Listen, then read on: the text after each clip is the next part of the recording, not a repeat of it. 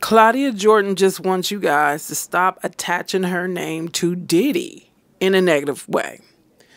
And she wants you to stop talking about her best friend, Cathy White. She said it's not true. The rumors that have surrounded Cathy White and Jayz, she said it's not true. Check this out.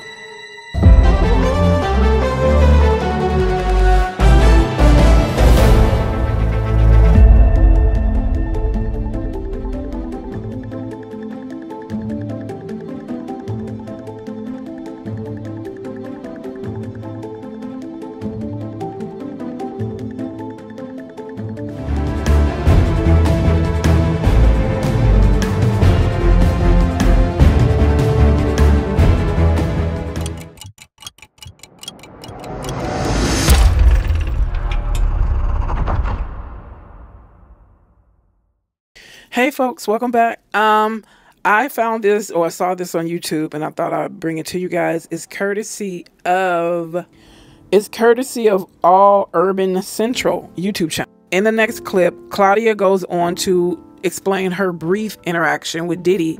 It was a brief interaction, but it was intense. Then she goes on to talk about her best friend, the best friend who is deceased now. And then after Claudia Jordan, I will share a 2011 blog from the Hollywood Street King about Cathy White and Jayz. Okay, check this out. Callie, let's face. Let me take on some of these questions because, of course, people keep putting in there. They think that there's been some lying on the Instagram, on the media, social media, that have said stuff about me. They try to tie me to things, and me as well. But I don't know how many times I'll tell you. I met Diddy one time. I was at the BET Awards in 2008, I think it was, when MySpace was still around.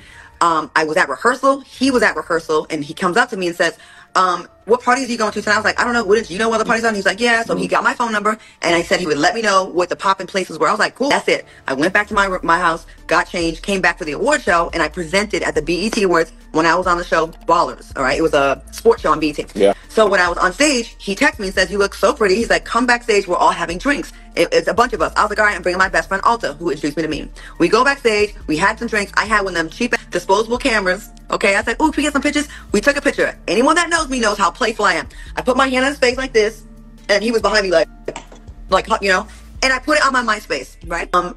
He never called me that night to tell me what party he was going to. I didn't hear from him. The next day, I get a gang of text messages and phone calls from the New York number, from his number, saying, "Baby girl, why are our personal pictures on media takeout?" I said, "What's media takeout?" I didn't know what media takeout was at the time. He was like, "Call Fred," gave me his bat line, and get this off. I go, "Get what off?" I went and looked. It was like, Diddy leaves Cathy for Deal or No Deal model. I was horrified. A, I don't do that second, the other girls. I'm very adamant against that. B, I don't want to keep attached to Diddy like that. I was cool with Kim Porter. It was not a good look to me, and he just had the twins. So anyways, I started calling, trying to get this taken down. This texted me 56 times in one day. And his moods went from, "Baby girl, why are our pictures too? If I thought you did this on purpose, I would have had you hurt." And it got crazy. So I called him back one time with my publicist friend on the line, and she heard him say that he would make me disappear. So then I had to buck up back with him and said, "Look, don't talk to me like that. I'm not scared of you." This is before I heard about some of the other right? Hanging people upside down out of buildings. So I was popping off like, "Man, you ain't about to talk to me like that." And then he goes, "What are you wearing?" And his tone changed. And I go, "What?" I never talked to him again. He never called me after that. And I have the phone still. I just have to, I couldn't charge it. The charge port went dead. So I still kept it, right? I have it. So fast forward years later, I'm at Howard's homecoming. An SUV drives by me. And someone says, "Someone wants to talk to you." And roll down the window. It's Diddy. And he goes, "Oh, you can't speak?" And I was like, "I didn't think we were friends after the last time I interacted with you." And that is it, you guys. I saw him in Vegas at a party where Jayz was there, Diddy was there, my friend Cathy White, that y'all keep trying to tie me into her death. It is not true. She was not having an affair with Jayz. She never told me she was messing with him. Matter of fact, when she died, she had a boyfriend. His name was Malcolm, and she died with him. I need y'all to stop this rumor that she was pregnant by Jayz. She never told me that. I never seen her pregnant. I seen her drinking. We went to Magic Mountain, Six Flags together, and was on the rides. These are not things that people that are pregnant by superstars do. No. They try to protect that fetus. Okay? So I need y'all to stop, and people keep... Okay, let's get into the Diary of a Street King 2011 entry. He wanted her out of the picture, and shortly after he said that, the friend ended up deceased. This A-list host model is also an actress. Our host has always stayed quiet about the death of her friend, but has become more convinced over the years that the permanent A-list rapper had her friend killed. It just seemed too convenient that he wanted her out of the picture, and shortly after he said that, the friend ended up unalived. Again, this was written in 2011. The story surrounding the death of Jayz's mistress, Cathy White, HSK exclusive, was the first to reveal that 28-year-old Cathy White was Jayz's mistress. Don't believe me? Ask Claudia Jordan. Yesterday, I got the news that Cathy Michelle White has suddenly passed away, so I quickly began my investigation, and guess what? Cathy did not die from a brain aneurysm, as reported widely around the internet today. According to an NYPD detective who told me Cathy's cause of death is uncertain, and later today we will have the autopsy and toxicology reports. Right now, the death is considered suspicious. Cathy White died exactly 1 year to the day from when I broke the story of her and Jay-Z's affair. Here's exactly what the NYPD told me. A 911 call came in from an apartment on 130th West 19th Street in Manhattan. Ambulance came and took Cathy because she was sick. They took her to Beth Israel Hospital, and that's where she expired. It was too early to be speculating that an aneurysm unalived her. They will be doing an autopsy later today to check out her cause of death, but someone might have given Cathy a bad D. Oh, well, let me see. It's the stuff people take that make them go homeless. So they'll do a toxicology, and we'll have to wait 2 weeks for that report. Wait, there's more. 2 weeks prior to her death, Cathy was contacted by a major tabloid that was investigating the Jay-Z connection. She gave them little information to go on, but according to one of our sources, following her conversation with the tabloid, she called Jay and told him that she was going to go public with their affair for a price. This all happened in the last 2 weeks.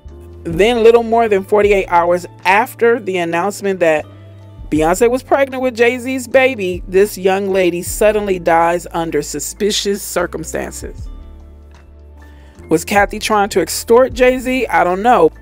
But if Jay-Z and Cathy had a phone conversation, the cops will be talking to him. Know why? Because Cathy's death is going to be investigated. Here's what a close friend of Jay-Z said. Are you kidding me? Jay had nothing to do with her death. He wouldn't throw his life away. Beyonce knows Jay F's around. Everybody knows. If Cathy was going to expose Jay, no one would believe her. Jay got too much to lose, the baby coming and all. Take Jay's name out of your conspiracy theories. I find it fascinating that this lady's autopsy report never came out. Neither did any of this fascinating information find its way to the media, not even the Inquirer. There are several deaths associated with both Jay-Z and Beyonce. There was a bodyguard recently unalived. The media control in this country is amazing. So he reported some gossip that he heard about Beyonce. Word is on the streets, Beyonce is not as innocent as you guys would like to think she is. I really don't know how true the story below is, but I will say I know for a fact more than 70% of the story below is true, and there's more to the story that was not told. If you have ever wondered anything about B, here's your chance to find out. He said all the dirt. I just want these people to be accountable, so... Rita Ora. Jay-Z and Beyonce have threesomes with new songstress Rita Ora. Beyonce and Rita have a close relationship, if you know what I mean. Beyonce likes to get it in with Rita without Jay-Z, which has caused strains in their relationship. Think about it. Why else would Beyonce, who is very insecure when it comes to other female acts, have Rita Ora, a pretty young thing, around her husband 24/7? Beyonce didn't like Rihanna, especially since Jay-Z had an affair with her, and that's why they are rarely photographed together, even though Beyonce and Jay-Z consider her a little sister. Oh my God. Then he talks about the rumor of Beyonce not being pregnant. That one, I really don't like talking about it. I mean, I really don't like hearing about it because it's like, oh my God, like, really? You know, I'm not going to read that. But what I will do is attach this blog link to the description and you can read it yourself because it's stupid. Okay, let's go to 3. Cathy White, Jay-Z's fingers are all over this. He got rid of her and Beyonce is happy. That's all you need to know. Jay-Z and Beyonce don't sleep in the same room. They try to play up a huge front like they are a picture-perfect happy couple, but they can't stand each other behind closed doors. There is a power struggle. Beyonce wants control, but Jay-Z needs it. Beyonce is not dumb as you think. It's a front. She is not a good speaker, but she is far from stupid. She hates that some people see her as a stupid singer and is trying to change that. Then he talks about Beyonce's oldest child, how she has several nannies who take care of her and they do all the hard work. All Beyonce wants to do is sing and dance. And, you know, saying that she doesn't have a bond with Blue Ivy. The next one is Jay-Z, on the other hand, can't get enough of his new daughter and is obsessed with her looks. He doesn't want her to look like him at all. He thinks it will ruin her. Jay-Z is very insecure about his looks after hearing he is ugly all his life and even hearing it from his own wife. Beyonce is a heavy drinker. She has done, you know, hard drugs before, but not frequently. She smokes the trees from time to time. Jay-Z's true love is a woman from Brooklyn.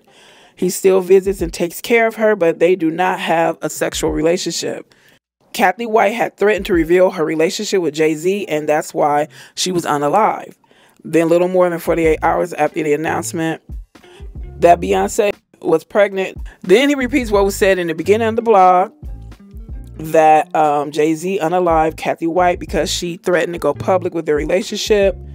This happened 48 hours after the announcement of their expectancy of having a child. And then the Cathy White mysteriously died. SK goes on to say, this is legit tea, but people are not believing it because of who it is about. It's sad. That's how Beyonce and Jay-Z will never fall from the top. Too many gullible people out here worshiping them. And then I found the obituary of Cathy White. I will not read it, but I will attach that as well to the description. All right. When I find something else to talk about to possibly help uncover these Hollywood secrets that have been hidden too long, I will bring it to you guys, along with the history of Black folks in this country. Okay, I will be shutting down the shop for the final time tonight, and I will see you again in the next video. Take care.